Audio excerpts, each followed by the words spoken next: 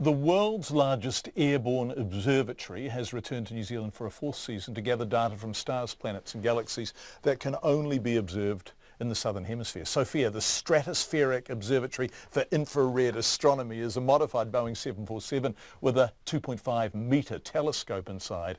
NASA astronomers will be using the telescope for 28 different flight missions during a 7-week deployment in Christchurch. Our reporter Maja Burry took flight on SOFIA. All right, let's get started. I think we've got everybody in the room. We got the flight number 415 for SOFIA. This is the mission brief. All right, timeline is we're going to close the door at 4:40. So let's get everybody out there no later than 4:30 today.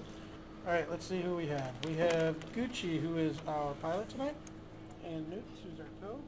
This team of scientists, pilots and technicians are usually based in Palmdale, California, where they study objects light years away on the SOFIA, the only plane of its kind.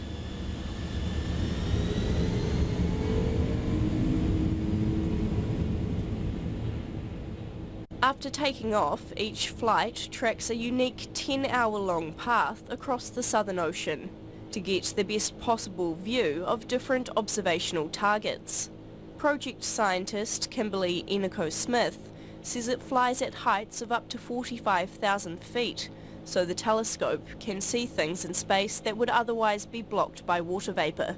The higher you get in Earth's atmosphere, you get above the water vapor. So we're much further above the clouds, and that allows us to actually detect infrared light. So the access to the Southern Hemisphere and really good skies brings us down south. Dr. Eniko-Smith says Christchurch is an important base for the SOFIA, as it can take advantage of the long dry winter nights. She says the work done here is vital in helping to answer important scientific questions. We're after questions like, what are we made of? Where did we come from? We're studying our Milky Way galaxy, our neighboring galaxies, the Magellanic Clouds.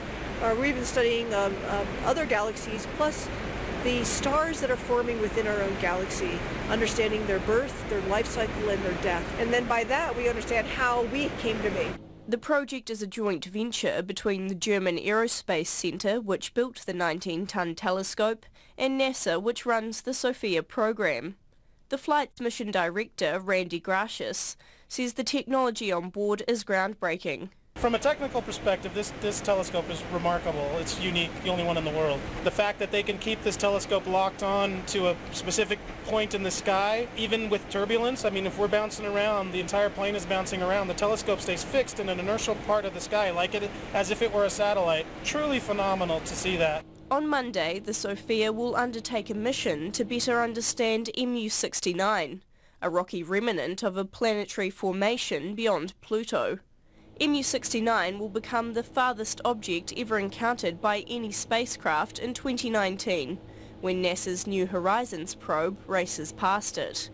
Kimberly Eniko-Smith says it will be taking measurements of the object to help the space probe on its journey. We can get a first-hand look at what the size of the object is, and if the measurement shows any evidence of rings. And if we do find that, that will give the New Horizons team a heads up that area in space where MU69 is might have a potential hazard for that spacecraft to be aware of. Eric Sandberg will be one of 2 people operating the SOFIA telescope on Monday's mission. He says there has been a huge amount of planning for the flight. It's heaps of work. It's weeks and months of planning and meetings and more meetings and emails. And your hands won't be shaking as you're flicking switches? They're always shaking. You always want to do a good job. You know, a lot of people are looking, and so, you know, there's always that little bit of nervousness. The SOFIA team is 2 weeks into their New Zealand deployment.